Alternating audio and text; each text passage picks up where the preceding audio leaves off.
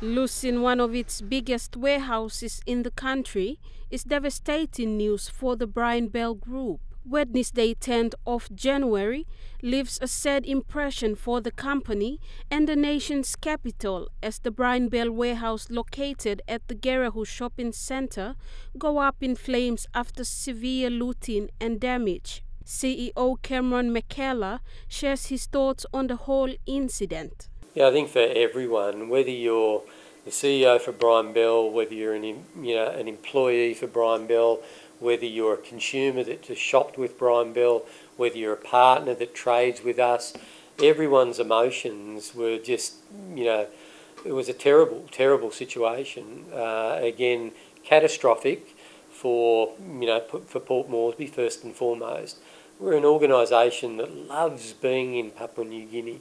We've been here for 66 years and we all feel very emotional about it. He explained that his sole focus is on the workers and rebuilding an even stronger foundation. To be honest, my emotions need to be kept very much in check. My emotions, need to be on, how the safety and well-being of our team is first and foremost. And then how do we set, a platform to re-establish our foundations to become strong again. Mr. Mackellar says he is overwhelmed by the level of love, support and concern from everyone.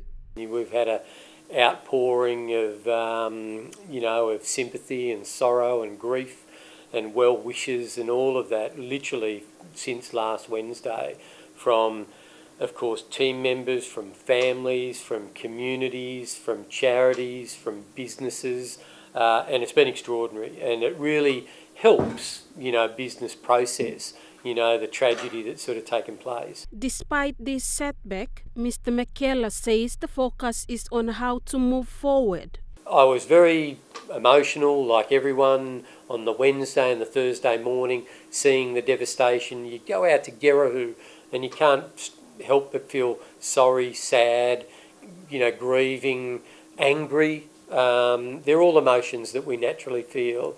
But from Thursday morning onwards, it was all about how do we reset, how do we re-engage, how do we become the great company that we are in Papua New Guinea again, and how do we get our team focused on the things that are important. Boasting 66 years of operation in the country and experiencing similar incidents in the past, he assures that Brian Bell will still manage with its other 22 operations in NCD and around the country.